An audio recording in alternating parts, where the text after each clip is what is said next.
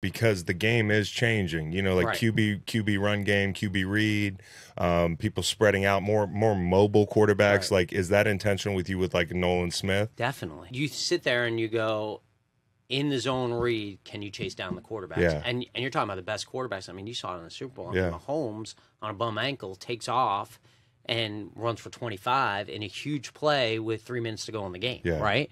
And so at the end of the day, who can chase those guys down? I think there's still a place for those guys, but at the end of the day, you also have to have speed. yeah, You have to have speed on defense because guys are so fast. You see it even too, like safeties. Safeties are moving a linebacker, right? yeah, And so the linebackers, they're basically moving to edge guys, yeah, right? And so it's hard to find when you're going scouting in college football right now, there's not a lot of off-ball linebackers. There's not a lot of guys like that in the drafts because those guys are playing positions, and like everyone, they want to make money, so they're yeah. playing positions that the league's paying.